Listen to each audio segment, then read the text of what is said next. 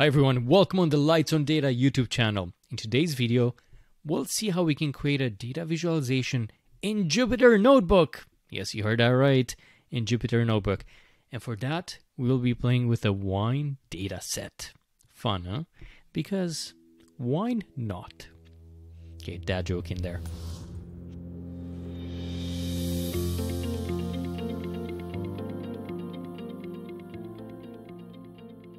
This dataset is freely available and you can download it yourself so you can replicate what you've learned from this video. And I'll make sure I'll post a link to it below, but I'll also make sure that I'll include the details in the Jupyter Notebook that you will see here on the screen.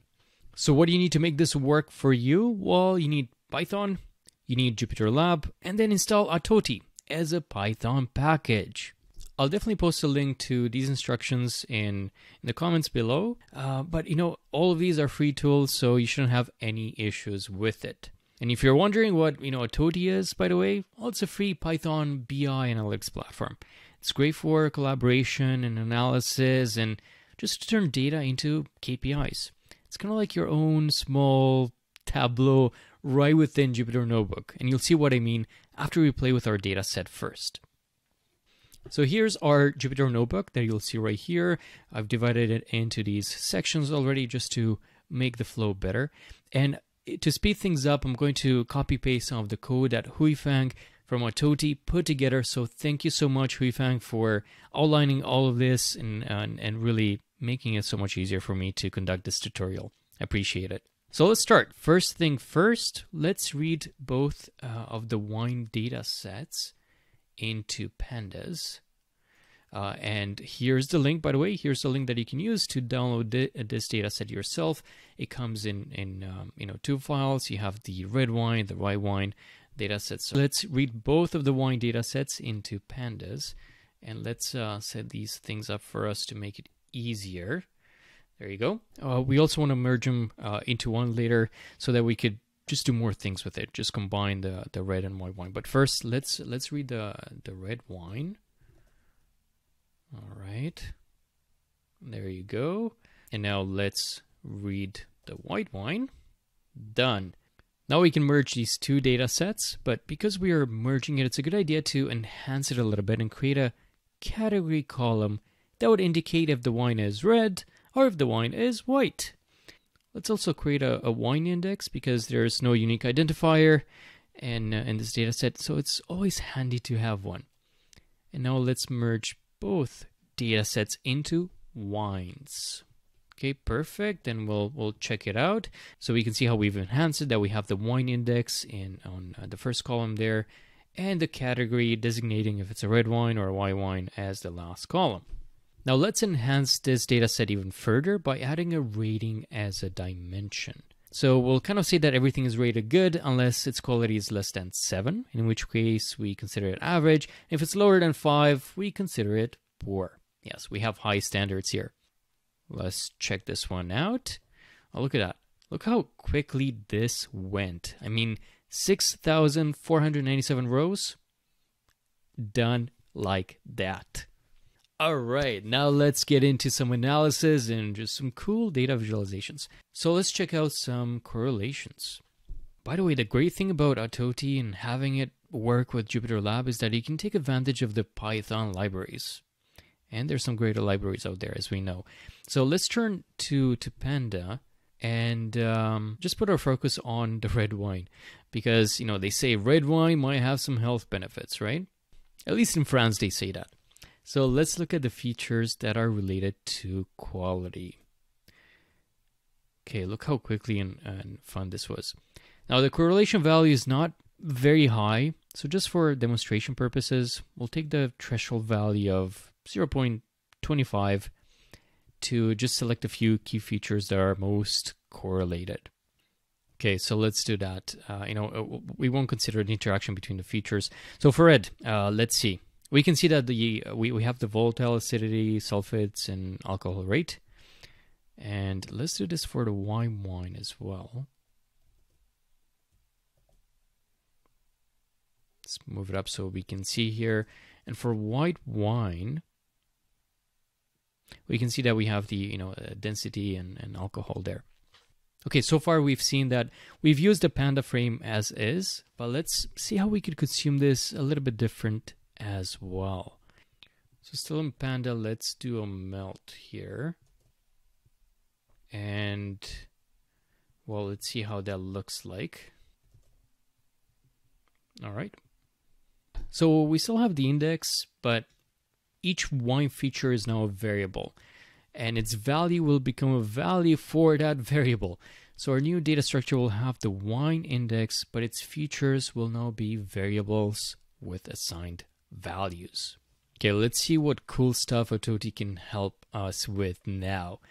So let's read this into a session. Let's have a table called wine quality here. And we'll also create a new key by combining the wine index and the variable, because the wine index on its own is no longer unique, right? And we'll now create a cube from our wine quality table. And now let's see its schema. Simple, right? Let's join another table to this cube, and we're creating the wine detail table to include the category and the rating, which we just created earlier on, and the quality. And of course, the wine index will be part of it as well as its key. We'll now join the wine quality with the wine detail. And here is its schema. ATOTI actually consumes what the join is based on the common column names. In this case, the wine index. So it just really makes it so much easier. But of course, you can manually map the columns too if they have different names. Let's now do some visualization. And we'll visualize this as clustered columns. So let's see. Right now, we just have this table, which will indicate that we don't want a pivot table. No, we want a visualization. So I said cluster columns. Let's select cluster columns here from the drop down. Simple as that. But of course, we don't have anything on the x-axis, y-axis. There's nothing to visualize yet. So let's put the variable on the x-axis. Okay, lots of variables there. Let's go with the value mean on the y-axis. And we'll split it by rating. Nice drag and draw functionality, makes it easy. And of course, we can, change it to other stuff. We can say 100% stack columns. We can change it to a line chart. We can change it to a pivot table if that's what we really want, though I don't think so. Let's leave it back to the cluster columns. Sorry, the cluster columns here. But you can see how easily you can change everything. Everything is done on the fly. It's fun, isn't it? Remember what I said at the beginning of the video? It's like having Tableau within Jupyter Notebook. That's what I meant. Please click the like button if you're enjoying this tutorial so far. Okay, let's move on. Let's create some cool stuff. Let's create a hierarchy now from the numerical column so that we could do an interesting, line graph. So let's do that now. And let's see what's under hierarchy here. Okay, there you go. We have all the columns that we created under the hierarchical columns earlier on. But let's now create a quality hierarchy, which, we'll take the mean of the quality column from the wine's detail here. Okay. So let's visualize the wine variable against quality, and we'll visualize it as a line chart. But of course, we don't have anything in this widget basically right now. And let's do that. All right, let's select our line chart first. We'll plot the value against quality. So value on the x-axis, quality on the y-axis. But we also want to split it by the variable. And I think we also want to split it by category. Okay, now this is a loaded graph. We can't really tell much from it. So we're going to filter out basically everything except volatile acidity. So let's not select everything. Let's just select the volatile acidity here. And there you go. This is a more comprehensive chart, I think. And when I saw this, I was kind of surprised that, good wines could have a higher volatility, I guess, right? Such as these one here. They're good wines. And and I was surprised that they have a higher volatile acidity. Because to me, I thought that, the less acidic a wine is, the better it would be. So my first thought was, okay, did I do something wrong preparing the data? Then my data governance part of the brain kind of kicked in and told myself, don't make assumptions, look at what volatile acidity means for wine. And apparently volatile acidity refers to the acidic elements of a wine that are gaseous rather than liquid. It basically represents the aroma of the wine that can be sensed as a smell. And, it's an important characteristic, apparently, in many wines that kind of adds to the complexity and interest, often in a positive manner. But sometimes, the aromas can also overtake a wine if it's not robust enough to balance. So generally, wines made in older barrels show a higher volatile acidity, or even the sweeter wines. Actually, that grape includes some sort of a bacteria that makes this acidity to become a little bit higher. So that's why we can actually see some really good wines, right? I mean, this is a 6 quality that has a higher acidity of 1 point something, whereas it's true that we can see a lot of the lower acidity wines. They actually fare better. They seem to be better wines. So I was kind of right? That if you have a lower acidity, it's better in terms of how the wine is considered. Though that doesn't mean a higher acidity wine is a bad wine, right? Look at all these reds here. You definitely want to purchase these ones. Maybe you don't want to purchase these last two. High acidity, kind of bad wine, I guess. So apparently it kind of means that maybe something went wrong in the winemaking process. It wasn't done as it should have been.